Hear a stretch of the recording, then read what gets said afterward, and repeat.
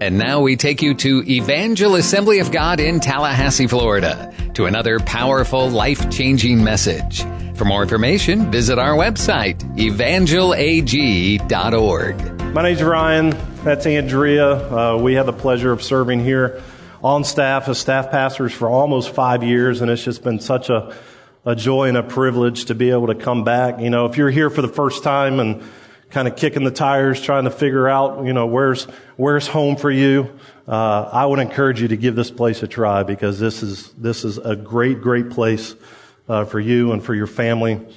You know, our last Sunday was, I think, the 1st of May last year, and we began to feel the Lord tugging on our heart, beginning to stretch us a little bit to take a step of faith and step out as lead pastors. And we did this thing. I don't know if you've ever done this before, but we prayed this prayer. We said, God, we'll go wherever you want us to go. Just open the door. And we didn't know He'd take us up on that.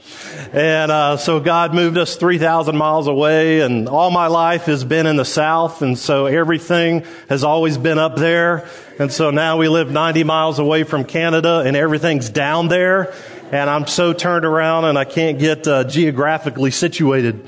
But it's been such a blessing. You know, one of the things for us that as we walked through the process, you know, we met with Pastor, we began to share with him what God was stirring in our heart, and he was so kind and gracious to kind of help us along that journey of trying to discover what is it, God, that you're tugging and pulling on our heart with. And, you know, through that process was a time of trust, was a time of us not trying to make things happen. How many know when we try to make things happen with God, oftentimes it gets us in trouble? And so we did everything we could to pull back and to be patient and to wait for God to open the door. And the door that He opened for us was just amazing. You know, the church that we have the privilege of being able to pastor has 90 years of rich history. And they had been through some difficult times. They had been in a 10-year decline where, you know, everything about the atmosphere, the morale, attendance, everything had been just in this constant 10-year decline. And it's just been a perfect fit for us.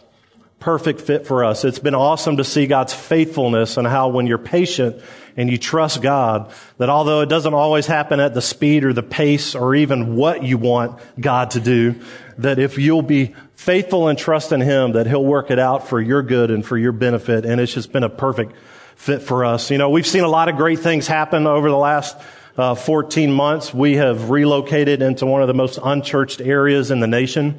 And so that has been an interesting adjustment to kind of develop and learn a different kind of culture. But one of the things that we are just so humbled at what God is doing there is that we've seen, and over the last 14 months, we've seen over 150 people make commitments to Christ, whether it's been through a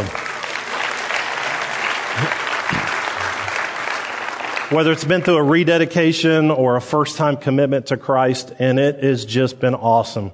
And this church has got a whole new kind of fresh breath of air that's flowing through it. People are inviting people to church, and we're growing, and things are happening, and it's just been such an honor and a blessing to be able to be a part of that. And you guys have a part to play in that. You know, for 4.5 years, we sowed into you, but you guys sowed into us. And so now we're able to step out and to be lead pastors, and we carry along with us the things that we've developed and learned in our season here. You know, one of the things that I want to share this morning is a story about one of these first-time commitments. It was a family that the father and the 3 kids, family of 5, the father and the 3 kids ended up coming to church on a Sunday in October. They had gotten invited by a churchgoer from our church, invited them to church, and so they came. And that first day, that first Sunday that they showed up, he's struggling. He's an alcoholic. He's a drug addict. You know, the kids are kind of the byproduct of all that stuff that's going on in the house. And they come and they're in the service that October, and God gets a hold of his life in such a way that after the service, he comes to me in the foyer and he says, I just felt this like bolt of energy or electricity flow through my body during the service, and all my hair started standing up on my arms and my body, and I gave my heart to the Lord today. And that began a journey for this family over the next couple months. He was at church every single Sunday. His kids were coming. They gave their heart to the Lord in the kids' ministry. His wife ended up coming a couple months later. She had hurts from church. She had issues with being able to trust people. And so as she began to see the life change that was happening in her husband's life and her kids' lives, she walks in the door a couple months later. She gives her heart to the Lord. And we were in January. We were doing the 21-day fast that you guys do here as well. And I remember we were about halfway through, and it was a Wednesday night, and during that semester of groups, we were doing meals before the service started. And so Andrew and I made our way over to their table, and we sat down, and we just started talking about the awesome things of God, and they had this huge smile on their face. And to give you an idea of the kind of culture that we live in, these are people that are now, they're probably, I guess, 3 months or so. They had been living for the Lord. God's been doing some awesome things in their life. And they said, Ryan, we're participating in this fast, and God is just doing so many awesome things. And so we asked them, we were like, well, what are you guys fasting? And they said, we're fasting cigarettes and marijuana. Because in Washington, marijuana is legal. So, and so we're like, that's great. That's great. And, in that moment, we had a choice. We had a choice of either starting to put restrictions on them and rules, or a choice of starting to love them. And so what we chose to do is we chose to allow the Holy Spirit to do the convicting, and for us to just love on them through the journey. And so it's just been an awesome time. Now these guys they're faithful members of our church. They're serving in all kinds of different areas, and God's doing awesome things in their life. And we've got story and story and story that's like that, of just how God is taking over and transforming people's lives. And it's just been awesome to be a part of that. This morning, what I want to do is I want to talk to you a little bit about what I think is something that's super simple. It's something that all of us have probably heard before, but it's so crucial to our walk with God and us discovering God's purpose and plan for our life that oftentimes we overlook it, and sometimes we even think it's too good to be true. And so this morning, I want to talk to you a little bit about that. Father, we thank you for just an incredible time, your presence and what you're doing in our lives today. Lord, we ask you to, God, do a work in us, Lord. Today, give us a revelation of you. And Father, we just open our minds, we open our hearts to receive your word. So Father, we thank you for all that you're going to do. In Jesus' name, amen. So when I was growing up, a lot of you know my story. My parents were drug addicts, and so I was all over the place living with aunts and uncles. And when I was in the 5th grade, I was living with my aunt and uncle in Colorado. And these guys, I had 2 cousins that were younger than me, and they were outdoors people. Colorado reminds me a lot of Washington because it's just all the mountains and the snow and all that stuff. And so they love the outdoors. They love to hike. They love to camp, and they really love to snow ski.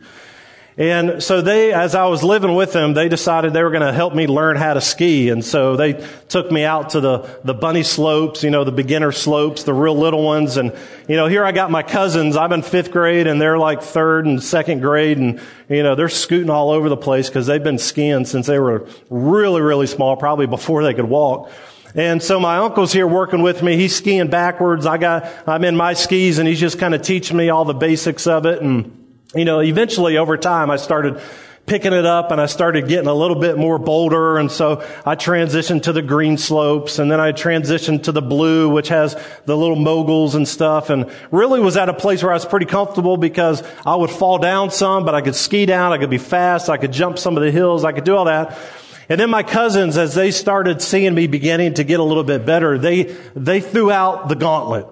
They challenged me to go with them down a black diamond. Now, if you've ever been snow skiing or know anything about it, the black diamonds, it's up there. It's like the top of what you can do. And so, I'm in 5th grade. I've got my cousins that are 2nd and 3rd grade, and they've laid down the challenge. And what 5th grade is going to say no to that kind of a challenge from his cousins? So I say yes. We jump on the lift. We go up to the top of the mountain. I remember getting off of the chair, and we kind of scoot around. And you come to the edge of the mountain, and it's like there's no more mountain, right? It's like you see where you're supposed to start and then it drops off. And so I get up to the edge and get my breath together, and I'm just kind of preparing myself. And so then I start and I go left, and I'm like not going really downhill. I'm just going side to side. And so I work side and I get, I don't know, about a quarter of the way down, and I hit this patch of ice and my skis go out from under me and I start sliding down the hill face first. And so I finally get my ski locked into the side of the hill and I get stood up. My other ski is over here and my poles are over here. And so my cousins had skied down. They're on these this is back then where they had these like little skis that were like this big, and they would ski on those things. And so they got the skis, they brought them up, gave them to me. I got locked in, and I remember this like it was yesterday.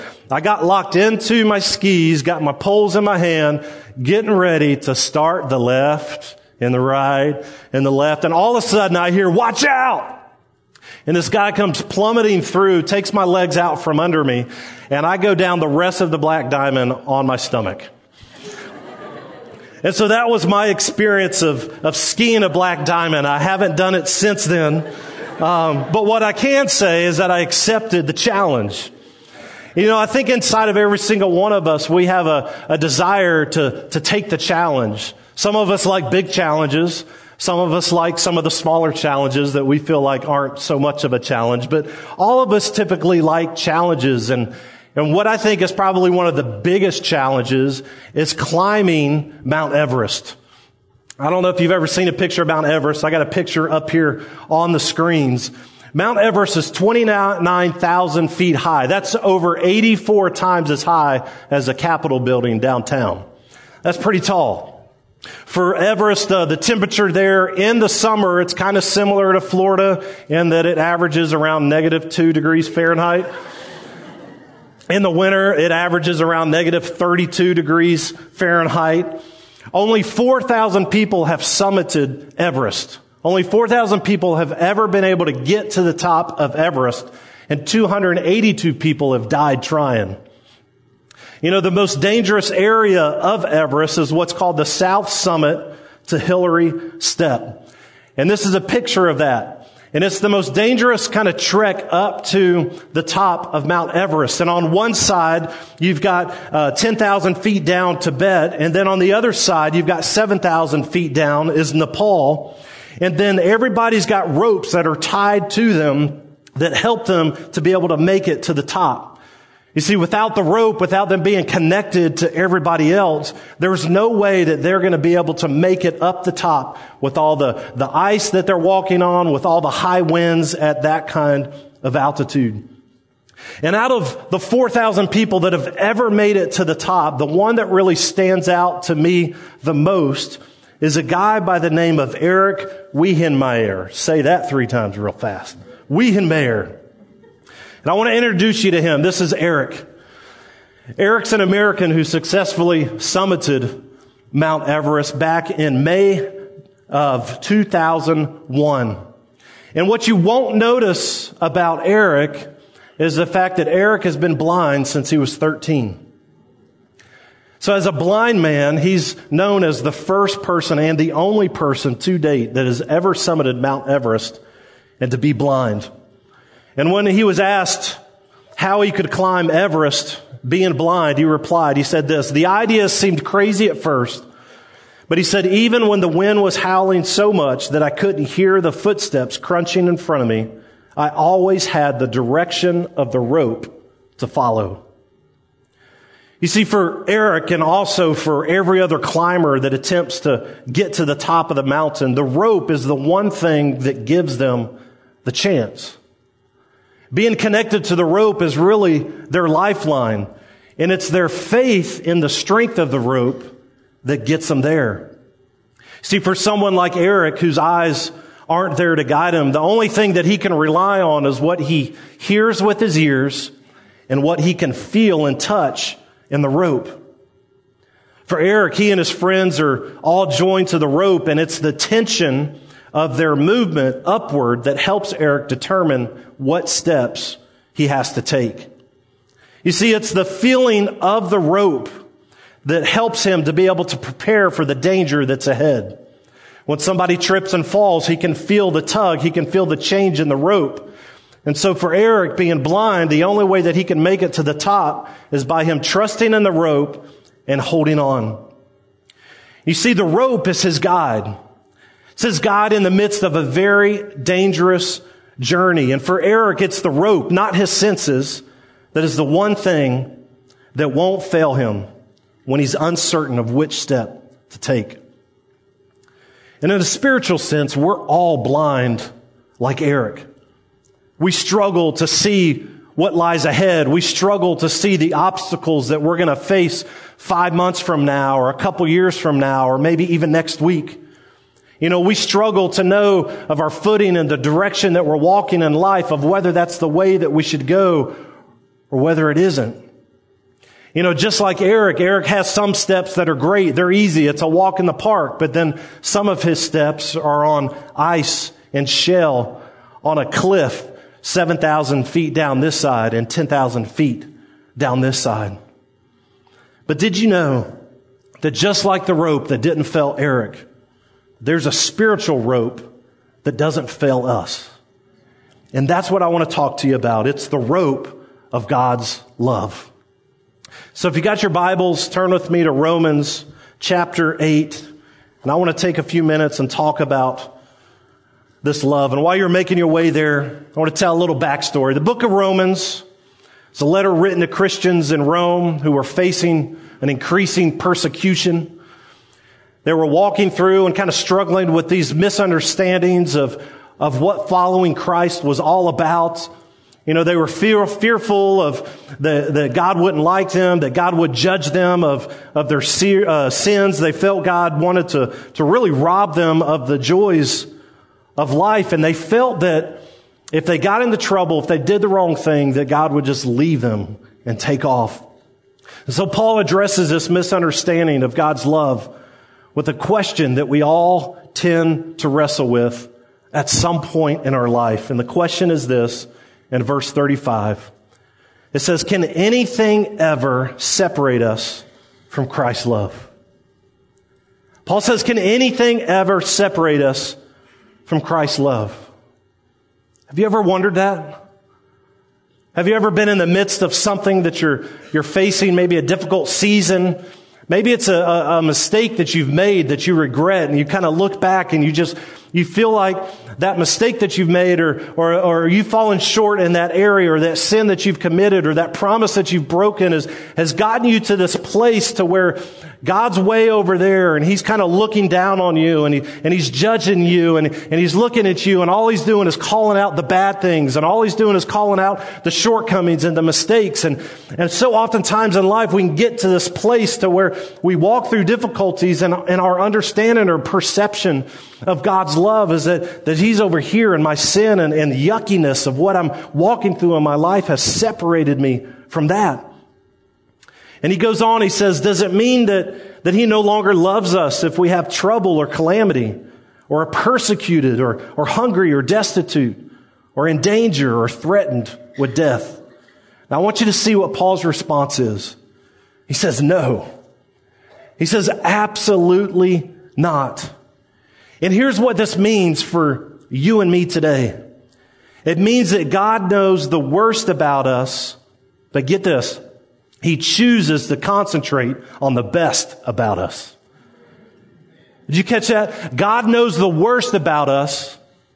Right now, God knows every bad thing that I've ever done, every bad thing that I will do. He knows the yuckiness about me, but He chooses to concentrate on the good in me. And God does the same thing for you today. That whatever the yuckiness is and whatever the things that you kind of look at your life and feel like disqualify you from God's best in your life, God doesn't focus on that stuff. God focuses on the good and the potential and what lies within you. And God's invested and interested in your journey of helping you become all that He's designed you to be. Do you know why He does this? He does it because His love for you and me is rooted in His choice for us, not our choice for Him. Big.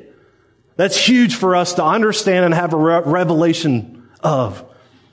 That God's love for us is rooted not in our choice for Him because we made a decision to accept Him into our life, but in His choice for us. That before we even made the choice, before we even knew anything about God, that God had already chosen us. And His love is rooted in that. You know, think about that. The all-knowing, the eternal, the all-powerful God chose you. He chose you. And because He chose you, there's nothing that you can do that will ever cause Him to stop loving you or to ever change His mind about you.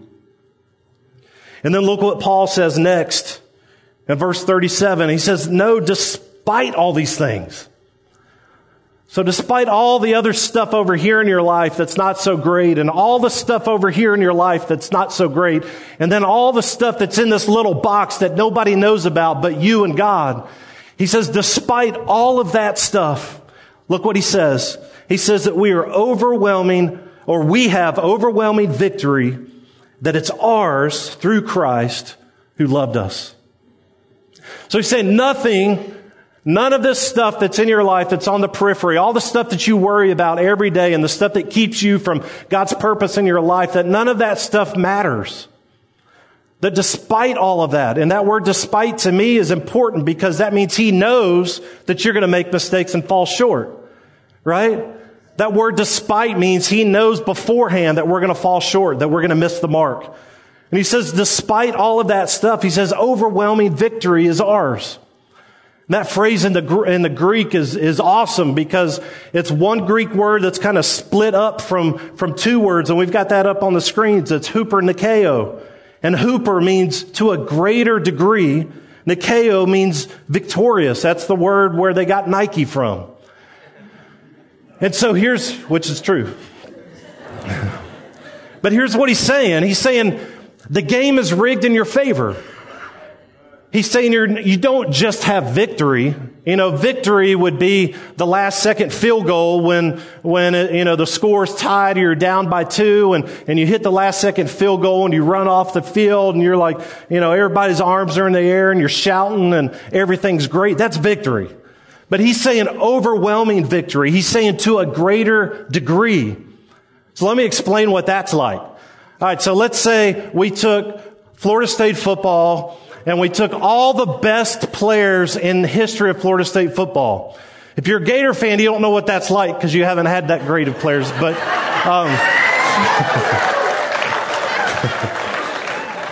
I'm playing, kind of.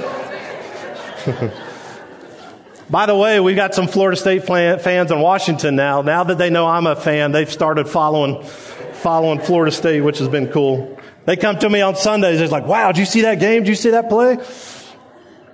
So imagine we took FSU, best players in history, and we created this all-star team. So you got offensive players like Jameis Winston and Charlie Ward at QB. You got their hitting receivers like Peter Warrick and Fred Biletnikoff and Ron Sellers. And they're handing the ball off to guys like Warrick Dunn and Devonta Freeman. And then you beef up the defense with guys like Deion Sanders and Ron Simmons and Derek Brooks and Terrell Buckley and Marvin Jones and Andre Wadsworth. And we set up a full contact football game against the Tallahassee Pee Wee League. Few things I know would happen. One is that Florida State would score on every possession. The second thing is the Pee Wee team would have negative probably 1,000 yards of offense. And number 3 is that there would be a lot of crying on the field. And it wouldn't be coming from the FSU players. You see, it would be an unfair matchup, right? It would be an unfair matchup from the very beginning. And that's what Paul is saying about us being overwhelming and having overwhelming victory. That it's not a last second field goal in your life where you're just like, man, if I could just make it, if I can make the right decision right before I pass away, I'm good. I mean, I can't tell you how many people I've come across in my life that's the fear that they have, is that they're going to pass away right as they're making a bad decision and they're in hell and they're lost for eternity. No, he's saying your life is not like a last second field goal. It's not about you trying to just barely get across the finish line at the end. He's saying that we have overwhelming victory. He's saying when we understand God's love for us and what He's designed inside of us and the purpose and the plans that He has for our life, how He's created us, that it's not about a last-second field goal. It's an overwhelming victory, that there's really no competition. That even though we go through difficulty in our lives and things don't work out the way that we hope that they will work out, that doesn't change the fact that we have overwhelming victory. And I think the problem oftentimes with us is because we have a difficulty believing in that. You know, gospel means good news. It's kind of the good news that's too good to be true. And it's that kind of news that we feel like there's no way that we could be overwhelming victors in Christ. And so we struggle all of our life and we have these difficulties and we try to pick ourselves back up again. And then we walk through these seasons of just kind of almost depressed and regret and shame of the decisions that we've made. And what's happened is we are making the choice, instead of joining the right team, we are choosing to join the Pee-wees. Instead of taking our kind of position in Christ and playing on the team that God has designed and wired us and built us for, we're choosing in the midst of the game to choose the lesser of the two and to choose to play for the Pee-wee team. And so Paul is trying to make this point here that despite all the disappointment in life, despite the headaches in life, despite the difficulties, despite the mess ups, get this, that God loves you, period. That there's no other grammatical, and I'm not an English guy, but there's no comma there, there's no semicolon, it's a period. That God loves us, period. That it doesn't matter what all is happening around us. Look what he says in verse 38. He says, and I'm convinced that nothing can ever separate us from God's love. He's saying there's nothing that you can say or do that'll change my mind. Paul's saying I'm resolved deep on the inside. I'm convinced that I can have a bad day and that doesn't mean God doesn't love me. That I can make a decision back when I was a teenager that now I have to live with the rest of my life, but that doesn't mean that God doesn't love me. That I could take a step out of faith. I could start a business and it just tank and it fall in. And now my family's kind of walking through a difficulty. And that doesn't mean God doesn't love you. College students, you could choose the wrong major, right? And you can be $40,000 in debt down the wrong major. And you could change your major and it doesn't mean that God doesn't love you. That God loves us, period. And here's what the significance is about this statement. So you remember the story about Eric. That he was bound by this unbreakable rope. He was connected to his friends in the mountain. His hands were free to work with the tools, to interact with the surface. He was able to grab his water bottle. The rope is wrapped around him and it's not going to break. He may slip, he may fall, he may even pass out from the extreme conditions. But the rope will never let go of him. You see, Romans 5:8 says, but God showed His great love for us by sending Christ to die for us while we were still sinners. Listen to this. That if the sin of all mankind wasn't so much or too great to keep Jesus from dying on a cross, why would we think that our sin individually would be too much for Him to continue loving us? That if God could send His Son to die on a cross for the sins of all humanity, then He could surely lean in and love us when we make difficult decisions in our life. And we walk through seasons that don't work out the way that we hoped. And I love how Paul clarified it even further in 2 Timothy 2:13, one of my favorite scriptures. If we are unfaithful, He remains faithful, for He cannot deny who He is. And this is one of my favorite verses because it takes all the pressure off of us having to be perfect. Takes all the pressure off of us having to make all the right decisions and fearful of dropping the ball and making mistakes. See, no matter what we do or what we don't do, no matter what poor choices we've made in our past or all the poor choices that we'll make in our future, the rope of God's love will always hold on. And just like Eric on Mount Everest, who was guided by this rope, even though he went through terrible storms and was unable to see what was ahead of him, you too are held firmly by the unbreakable rope of God's love. Let me say it like this. As parents of 3 kids, we've never told our kids that they're not going to have difficult times. We've never told them that their bad mistakes and all that stuff is kind of kicks them out of the family. You know, they're going to make mistakes, and they do, and they're going to kind of give us attitude, and they do, and they're going to walk away and not want anything to do with us in that moment, and they do. But none of that impacts our love for them. And watch this. It doesn't, because they didn't choose us. We chose them. We chose them as our kids. And because we chose them, they can do whatever they want. They can even go as far as disrespecting us and we'll discipline them. But you know, Scripture talks about God disciplines those that He loves. Discipline is part of love. But there'll be nothing that they could ever do that would separate us from loving them. And that's what it's like in your life. God never promised us that our life would be trouble-free, but He did promise us that those troubles will never separate us from God's love. And in verse 38, and whoever's doing the keys, you're welcome to come up.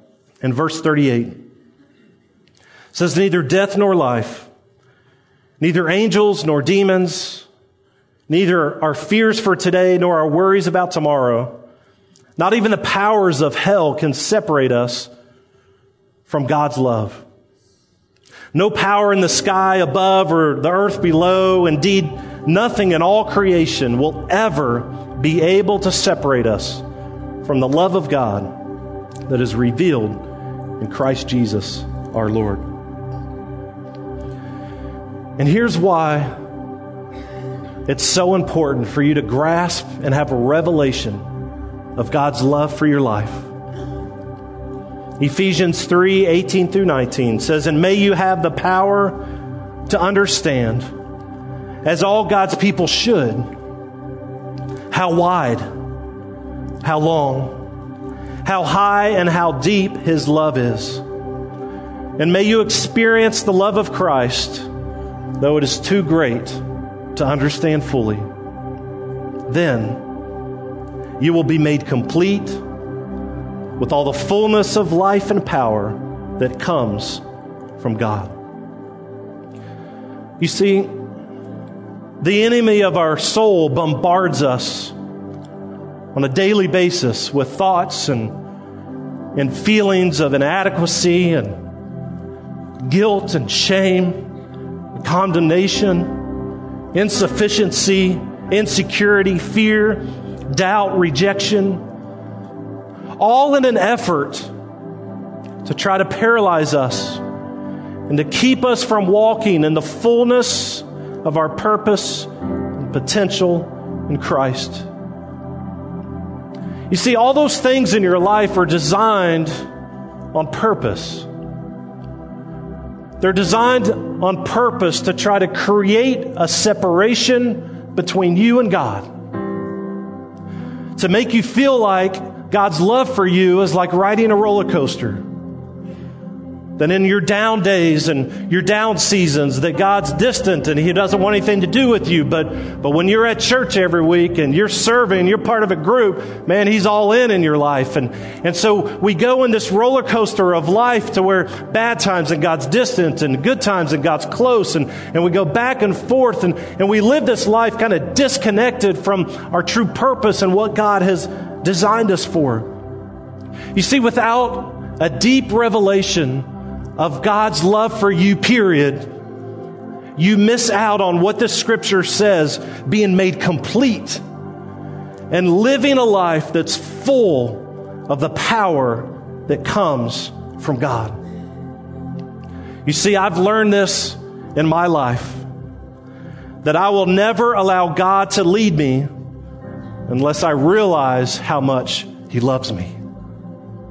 That I'll never allow Him to be in the driver's seat of my life unless I fully believe that He loves me. And the reason why is because trust is a byproduct of our revelation of love. And so as we walk through our life and we struggle with, am I going to be all God's called me to be, or am I just going to kind of live the status quo in my life? And if we don't have a firm grasp of God's love for us, then we never put our trust in Him, that when He begins to tell us to take a step here, or to take a step here, that we feel pulled back. Maybe it's too big for us.